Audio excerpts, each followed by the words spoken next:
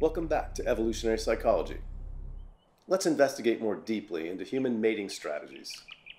We have explored some ideas about what men and women look for in a potential partner, such as the provisioning hypothesis, which suggests that following a shift towards meat in the diet and a sexual division of labor, our species began to form long-term pair bonds, with males investing heavily in their offspring compared to their primate relatives. Let's shift our focus now to think about our own decision-making process to set the stage for more advanced study of human mating strategies. Think about your thought processes when you see someone who attracts you versus when you see someone who doesn't attract you. Does your attraction seem like a conscious choice or an automatic reflex? If it feels conscious, how do you choose who to pursue? If it feels unconscious, which attributes and cues do you think trigger your attraction? Think about the mating strategies in the following video. Do you recognize any of this behavior in yourself? How we decide when to pair up and with whom is a riddle that evolutionary psychologist Douglas Kenrick has tried to solve for decades. If we all just went for good genes, everyone would be unhappy if the guys didn't end up, with Jennifer Lopez or some other fashion model. They would just stop then, and the women would stop if they couldn't get Brad Pitt or some extremely handsome guy. In real life, people have to match up with one another. How does this matching up process work? To find out, Dr. Kenrick gathered 10 men and 10 women from a fairly average range of physical attractiveness and prepared to perform a few experiments in human social dynamics. First, he stripped away as many differences as possible between the guinea pigs by dressing them in identical and sexually neutral outfits. Okay, now you're going to play a sort of a mating game. You all have a number, as you can see. You can't see your own number, but you can see the other people's numbers. Offer your hands to someone, and if they accept it, then you've paired up and you walk back to the back. If the person does not accept your offer, then you'd move on and offer it to someone else. Again, the task being to try to get the highest number that you can, and realizing that you have a number on your own head that they are responding to as well.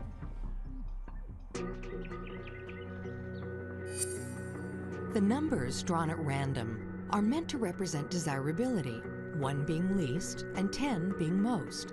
In the real world, where most of us don't know exactly how attractive we are, we tend to aim high, trying to snare a 10. Then, gradually, we work our way down to someone who will accept us.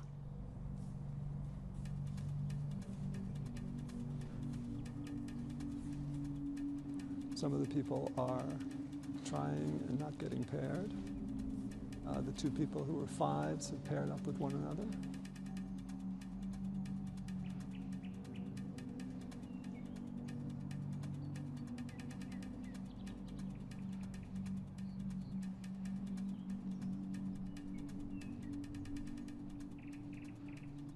It wasn't like the 10s perfectly matched and the 1s perfectly matched, but you did get a correlation. The people with the high numbers were able to hold back a little bit longer, and they got more offers. The people with the low numbers didn't get any offers. And that's sort of what happens in a real mating pool. David Buss of the University of Texas has spent the last 25 years researching many more mate choice criteria. Duplicating studies going back at least to the 1930s, Buss and his co-workers sampled around 10,000 people. And they included subjects from every habitable continent, 37 different cultures. They presented men and women with a list of 18 characteristics that they might find desirable in a serious long-term partner. These include financial prospects, social status, attractiveness, ambition, and sense of humor. Respondents rated each of these attributes on a scale that ranges from 0 for irrelevant to 3 indispensable, and you might want to try rating these for yourself. While uncovering differences between the relative ratings between the sexes in a single culture is clearly of interest, the conclusion may only be culturally specific. However, in large-scale cross-cultural studies, universal similarities might be taken as evidence of a species-specific response. And species-specific responses are important to evolutionary psychologists, since they may be taken as evidence that they are related to the evolutionary process. So what have Buss and his co-workers discovered? The findings can broadly be divided into long and short-term mating preferences and are summarized in this table. In exploring this table, we can see that there are a number of areas in which the sexes are similar or differ in their responses, and the degree of difference between them is shown. Cross-cultural variation is shown in the last column and is useful for indicating likelihood of evolution involvement.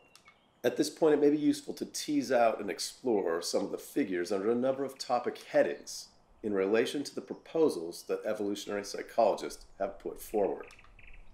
The mean scores suggest that women rate social status, industriousness, and financial prospects highly in potential male partners, and that men regard such features as of lesser importance in women. Moreover, it is well established that men of high occupational status are able to attract and marry particularly attractive women. Evolutionary psychologists claim that since ancestral females invested so highly in their offspring, they would have benefited greatly from choosing mates that were able to provide for them and their offspring. Although women in all cultures favor these characteristics more highly than men do, the degree of difference between the sexes varies between cultures. Women in India, Iran, and Nigeria, for example, value financial prospects more highly than do those in South Africa and Holland. Eagly has uncovered evidence that the preference for males with resources is negatively correlated with the degree to which the women of a particular culture have access to financial resources. In other words, in some cultures, women have to have preference for males with resources since they are unable to gain them themselves. Evolutionary psychologists generally see human behavioral adaptations as structured to respond contingently to local, social, and ecological factors. Let's have a look at some of the science of choosy women. The reason women are choosier about men is because sex can be much costlier for them. Men can have sex and walk away. Women could face 9 months of pregnancy and years of childcare. Women want good genes and deep pockets. A good analogy is this: if you're going to go out to eat in Los Angeles tonight, you're going to spend $200. You'll read the restaurant reviews, you'll be very careful, and you'll be very disappointed if you don't get a really good meal. If you're going to spend $5 and get something off some guy on the street, you'll be happy with a lot less. Now, from the perspective of evolution, men have the option, all mammalian males have the option of a $5 dinner. Females do not. Women's desire to share the burden leads them to search for clues beyond simple physical attractiveness. Clues to a man's status, wealth, and overall suitability as a partner and protector of her and her brood. Researchers in Austria have shown that women can actually change their perception of a man based on the car he drives. They asked women to rate pictures of the fronts of cars, just as they would rate photos of men.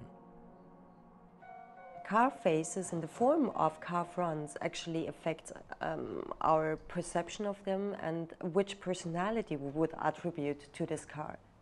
Women actually prefer cars which show dominance and power, which could also have something to do with the fact that we assume that this kind of car is safer, and it's usually the more expensive types of car. A lot of what goes on in mating is truth in advertising. People are basically trying to say, here's what I have going for me, and they try to amplify it. I mean, he might not be the most attractive, but when you find out, you know, that he's got it together, he's got swag, he's got style, he's a top dog, that makes me want him, you know, opposed to the other ones, because he's a top dog. The bottom line is you need a tight car, a nice car, to get a nice chick. Men prioritize physical attractiveness, women prioritize status. So clearly, status, if a man has status, it can make a big difference. While both sexes demonstrate a clear preference for physically attractive partners, cross-culturally, males rate this more highly in a partner than females. What males find attractive in females is pretty universal.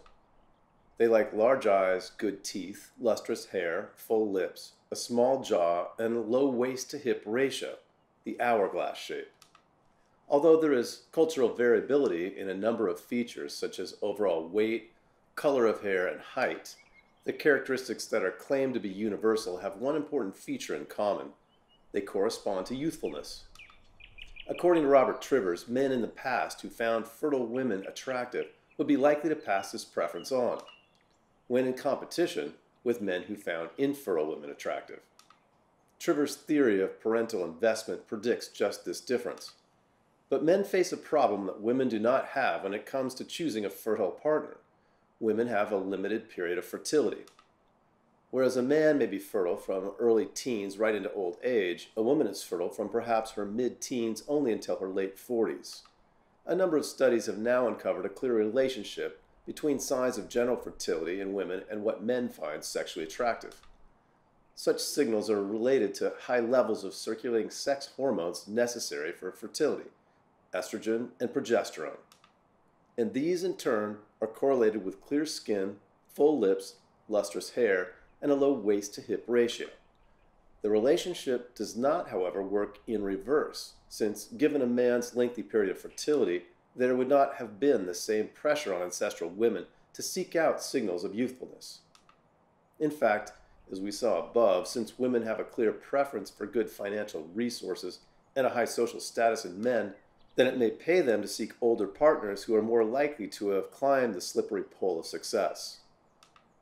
Studies demonstrate that men generally look for women who are younger than themselves and that women generally prefer older men. The fact that men look for increasingly younger women relative to themselves as they grow older may well be a mating strategy that is unique to humans. Other primates, such as chimpanzees and orangutans, appear to favor older, more experienced females. Human male mating preferences may have resulted from an almost unique feature of women. That is, they can expect a lengthy period of life beyond their fertile years. Why women become infertile in their mid-years is a matter for speculation. One possibility is that given how arduous childbirth became following the evolution of bipedalism, it may have paid women to shift their investment to their grandchildren beyond a certain age. So, unlike other primates, men have to determine whether the potential partner is in the age range to potentially bear the most offspring. Arguably, ancestral males who chose females of childbearing age who had the longest period of fertility ahead of them would have an advantage over males who were unable to do so. Fertility refers to the likelihood of a female producing an offspring from a given mating. The number of children that a person of a given age and sex is likely to have in their future is called their reproductive value. This may appear a pedantic distinction to stress, but for males making a long-term commitment, it may be of great importance. A woman of 30 might be as fertile as a girl of 16, but the 16-year-old is likely to produce way more offspring in the future than the 30-year-old. We should note that, although women do not rate physical attractiveness as highly as men, they do consider it to be of some importance. However, there is a fair degree of cultural variability in the importance that women place on physical attractiveness in men. It appears that women place greater emphasis on physical attractiveness in parts of the world where parasites are most common. Since physically attractive cues such as asymmetrical faces and bodies are believed to be good indicators of parasite resistance, then it may make sense for women in these parasite-ridden cultures to be more choosy about partners on the basis of physical attractiveness. Romantic love was long thought by social scientists to be a recent invention of Western culture. If evolutionary psychology has achieved anything, it is the destruction of this myth. Love may not be easy to define scientifically, but it is certainly something that everybody can experience. Both sexes report love as an essential requirement for long-term partnership, and both sexes rank it close to the maximum of 3. If a man has a surplus of resources but deserts a woman immediately after sex, or a woman is very beautiful but has multiple sexual partners, then in neither case will their partner be satisfied with the outcome. In other words, for long-term relationships to work, both partners require signals of commitment. However, forming an enduring pair bond is a very rare state of affairs for a mammalian species, so what purpose might love serve? Signals of love may provide this commitment. Signals such as promises of undying fidelity and dependability are also rated very highly by both sexes. Signals such as buying gifts for a partner or listening to their woes.